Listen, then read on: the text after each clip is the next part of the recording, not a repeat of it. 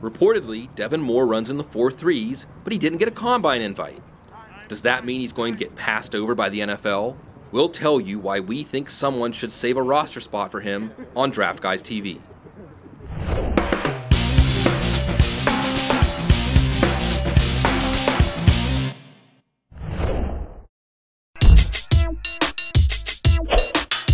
Moore's 2008 all-purpose yards in 2008 earned him first-team All-Mountain West honors. He made state all 4 years of his high school track career.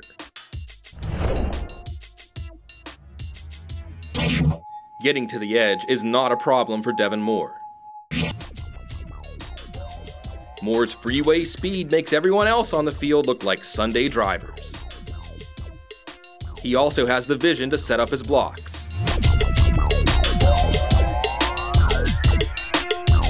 And his suddenness can make linebackers look bad in coverage.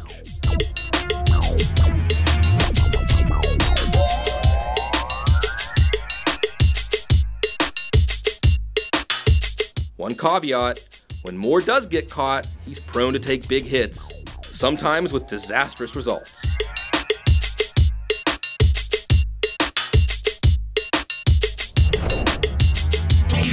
Moore's speed will get him into a camp, but his versatility could earn him a roster spot. Obviously, Moore can catch, and he's also a viable deep threat. When he doesn't run a pattern, Moore is also a willing pass blocker. And he's not afraid to run between the tackles.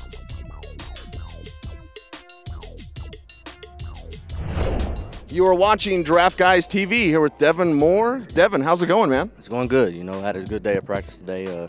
Wish I could have done a little more. But with the, the all-stars out here, it's kind of hard to get reps in.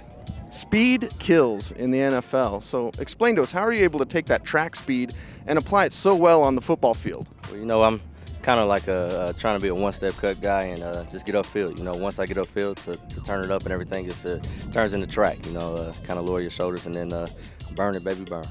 You're not just an outside guy either. You've got some fight between the tackles. Tell us how you like being such a willing inside runner.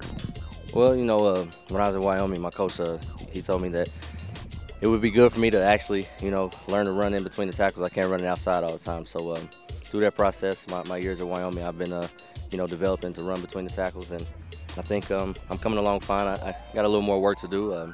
Just want the scouts and coaches to know that I'm not scared to lower my head and get in between them. Devin Moore fits the bill as a change of pace back in the NFL, and if injuries force him to do more, his team could be pleasantly surprised.